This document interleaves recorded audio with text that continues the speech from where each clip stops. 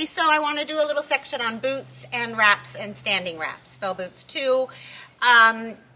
Just as an overview, it's extremely important that you put the boots on properly. It's better to not put boots on at all than to put them on improperly. You can actually really hurt the horse if you put the boots on wrong.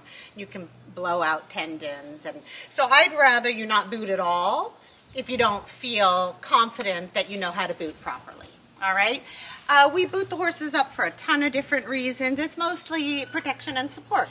Protection and support is pretty much what we do most of the booting for. So that's an overview.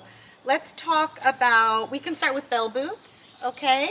There's a bunch of different kinds of bell boots. They're for a horse that oversteps, all right? So when the hind foot tends to overstep the front foot and grab it, so they'll grab the bulb of their heel. So you want to protect that with certain horses. Certain horses need to wear bell boots when they're working. This is just a very typical, inexpensive bell boot. You always want the top straps to go towards the tail, okay? So when you put the bell boots on, they strap here, they Velcro there, and then they Velcro there. Those always point towards the tail. And then you know that you have them on correctly. All right? And so the other one is exactly the same. It's just, we don't need to put it on. You guys get the point. Well, we could boot. You want to be booted up? You don't need to be booted up. So there's your bell boot. All right? This is my favorite kind. I call these galloping boots. You can call them brush boots. You can call them, what else can we call these? Support boots. They're made by Dover. I love them. They're up on the products I recommend and why now. The Dover boots, they're inexpensive and they're fabulous. They last forever. They look great. You can get them in white, brown, and black in all the different sizes. I love them. They're called Dover boots, but I'll put them up on the product, okay? So when you put boots on, I'm not sure if Miss Anna's going to need to move, but when you put boots on, you want to wrap the back of the boot around the tendon. You want to support the suspensory tendons. There's all sorts of tendons running down here, right? You want to support that. So you cup it, all right, just under the knee, and then you strap it closed. It's a little hard with my broken arm. And the straps always go towards the tail. See how these straps go towards the tail? The straps always pull towards the tail, all right? So just under the knee, okay, cup it just under the knee, wrap the back around, grab the front snug, and relax, snug across the front, and relax, okay? Let me explain that a little bit. So when you feel it, you'll feel that it's cupping just around the inside of her fetlock. And I can put the other one on Anna so you can see that. Let's talk just a little bit about pulling across the front, all right? So this is bone. These are tendons. So you want to make sure when you pull against the bone. Relax around the tendon, all right? Just under the knee, cup the tendon. Pull against the bone, relax, pull against the bone, relax, and there's your boot. And if you put it on like that, you're putting it on correctly. Oops, let me fix that one. It's too high. See how there's a gap there? I overdid it up by the knee. So we'll make it a little bit better. There you go. And if you feel here, you'll feel that it's cupping her fetlock. All right, good. We decided that we would go ahead and put the boots on this side too. So the bell boots, just remember the straps point towards the tail. When you put the galloping boots on, wrap around the tendon, pull against the bone, release, pull against the bone, release, and see it cups the fetlock really nicely, and then you know it fits nicely. And there you go. We're putting exercise wraps. They're called polo wraps. You can get them in every darn color under the rainbow. You can get them in really, really fun kid colors. Wraps are really fun because they can be super colorful and add a bunch of charm to your apparel, your horse apparel. These are white for a bay horse. Now, wraps take a lot of practice. It's hard to put them on. Look at Ladybug. Look at Ladybug. She's taking in the lesson. Good girl. She's thinking really, really hard about all this. She's so smart. It's hard to put wraps on properly. I've been doing it for 45 years. I make it look really easy, and I mean really easy. It's not so easy. It takes a lot of practice. But what I want to do is I just want to make sure that you guys are putting the wraps on properly. Okay? So the same idea. Pull against the bone and loosen around the tendon. Against the bone, loosen around the tendon. You're always pulling towards the tail. If you pull towards the tail, then you're pulling against the bone and not the tendon. All right? So this is the hardest part of these. You put it on just under their knee, and you've got this little flap, and you put that down. Okay? And that keeps it from sliding. It locks it in. After that, you're pretty much golden. So you go up one, all right? You end up just below their knee, all right? And then depending on how long the cannon, remember the parts of the horse, the cannon, and how long your particular pair of polo wraps are, is going to dictate how much you overlap. All right, but I know this mare has a pretty average cannon. They're pretty much average polo, so I know I'm going to overlap by about half. All right, pull across the front, release, pull across the front. Now this is tricky. Don't go too low. They'll slide down and they will gap. All right, you want to just cup the back of their fetlock, parts of the horses again. Just cup the back of the fetlock, all right? And you work your way back up. Pull and soften, pull and soften, pull and soften. And if you're magic, you end up right in the middle of their leg perfectly with the Velcro. Perfect. If you're lucky and the gods are with you, it ends up looking like that. Okay, let's do the other one. Okay, pretty girl. Let's do the hind. How about that? Yeah, we're going to do a hind. Oh, yeah, because you guys need to see when you do them, tie the tail up. Here's a little section for you, Miss Anna. Tying the tail up. All right? Gets it out of the way. Tying the tail up gets it out of the way. You take it, you create a loop. All right? Pull it through and keep that part sticking up, and you've got what we call a mud knot. We call this a mud knot.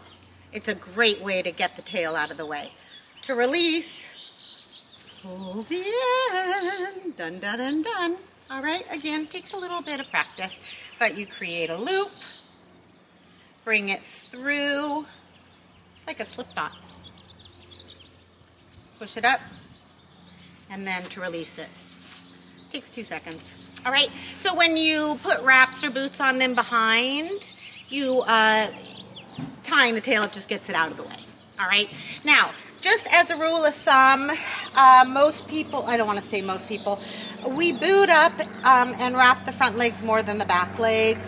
Some horses, most horses, a lot of horses do not need their back legs wrapped or booted. But I'm going to go ahead and wrap her hind so you guys can see it's exactly the same as the front. Start off exactly the same. Take the little piece down, okay? Go over it to lock it in. All right, then work your way down. The back cannons are longer, so I might kind of overlap a little bit less. Pull against the front, release, pull against the front, release. Cup the back of the fetlock. And then start working your way back up. Pull and release, pull and release. And if the moon and the stars and the planets line up, you'll end up in the middle of their sweet leg, Velcroed. It's better if the Velcro ends up here, but it's not a big deal. If it ends up there, it's perfectly fine. And there's your back leg wrap. This isn't an exercise wrap. This is a standing wrap. So this is not to school the horses. This is for wrapping injured legs, supporting an injury. Some people trailer with them, the racehorses trailer in standing wraps. A support wrap for while they're in their bedroom if they've had a serious jumping session. Some of the trainers, some of the hunter jumper trainers, some of the dressage trainers, they put their horses in 4 standing wraps every night. It's just what they do. They put them in standing wraps at night. It's part of their system. All right. I never put standing wraps on unless I absolutely have to. So you need a quilt and you need a track wrap. Different than the polo wraps. All right. The polo wraps are for exercise. You don't want to put a track wrap on to exercise. All right. The track wraps are to go over the quilts. Bunch of different kinds of quilts, bunch of different kinds of track wraps, bunch of different colors. Find what you like. All right.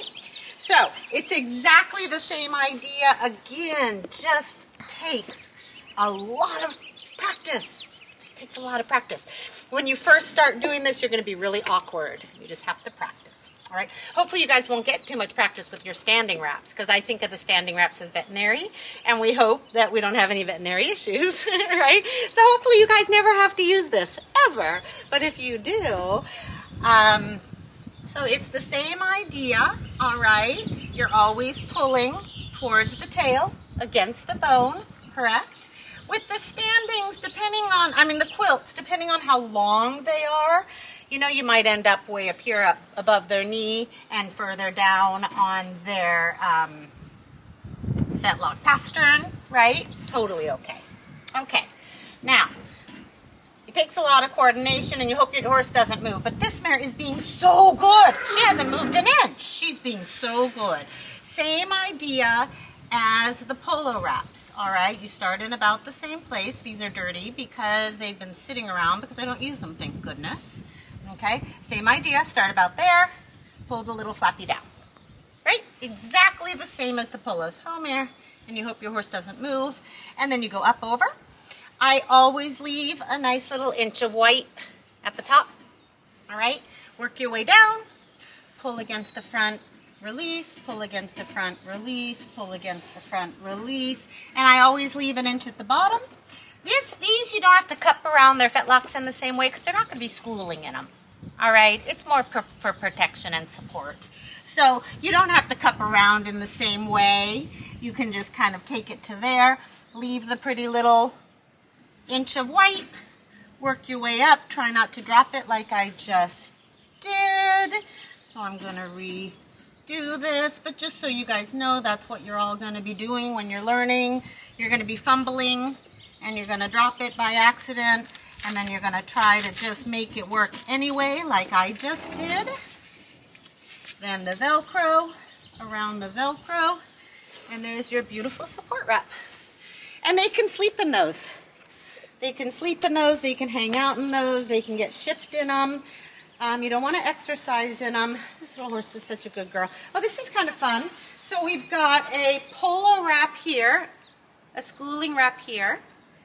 We've got a galloping boot, a support boot there, a bell boot there, and a standing wrap there. I didn't mean to do that, but that's actually kind of fun, and it worked out really great.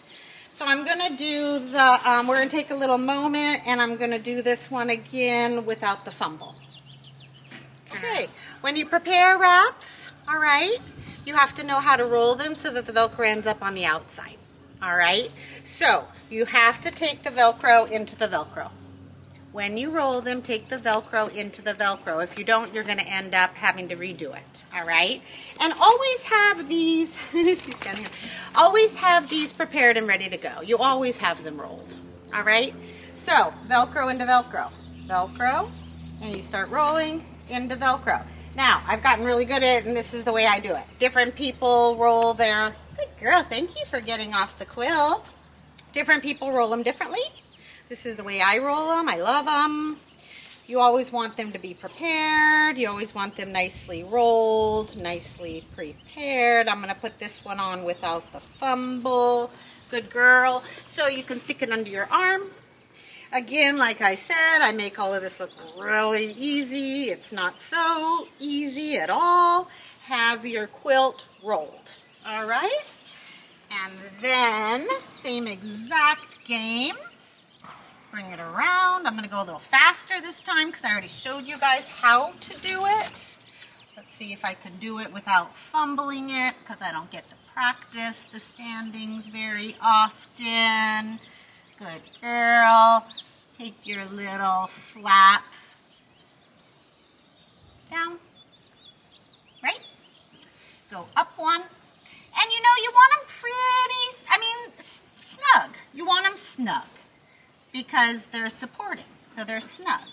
Go down. You don't have to cup around the fetlock. Leave a pretty little band of white. Work your way back up. Be aware of what your horsey's doing with their back leggies. Okay, and if it all works out great, you end up right about in the middle of their leg. And there it is. And there's a beautiful standing wrap. Voila. When you unwrap, don't try to wrap them as you're unwrapping them. I promise, I know it sounds like a good idea and all of you are like, oh, but it isn't. And if you go to the show barns and you watch the grooms, do what they do, all right? Don't try to roll it as you're unwrapping it. This is how it should look as you're unwrapping it. Now, obviously, be aware that you're behind your horse, right? This is how you unwrap a wrap. Standing, quilt, track. And then you just set it somewhere. So you go into the show barns and there's piles of these. They look like this everywhere. Before you leave for the day, the grooms come through, roll the wraps. I know, she's wiggling her feet around. I'm watching. Before they leave, before the professional grooms leave, before your working students leave, or before Claire leaves, roll them and put them somewhere rolled and organized.